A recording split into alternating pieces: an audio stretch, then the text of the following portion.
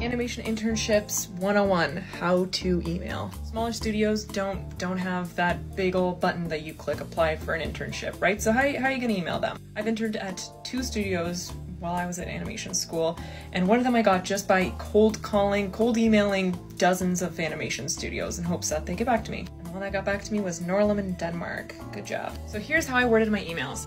Dear Golden Wolf, if you know who the email's going to, use their first name. I wanted to inquire about your policy for summer internships. Do you take on students? I don't want to throw myself out them. I'm gonna ask them, you know, if this is even possible. I'm a 3rd year Sheridan animation student in Canada, blah, blah, blah. This is why I want to have an internship with you, and I think it's enriching experience. Here's a link to my art blog. If you'd like a formal portfolio, let me know. Wrong! I should have had a portfolio ready. I was in my 3rd year. I literally just didn't have one. It didn't exist. So I just linked my art blog.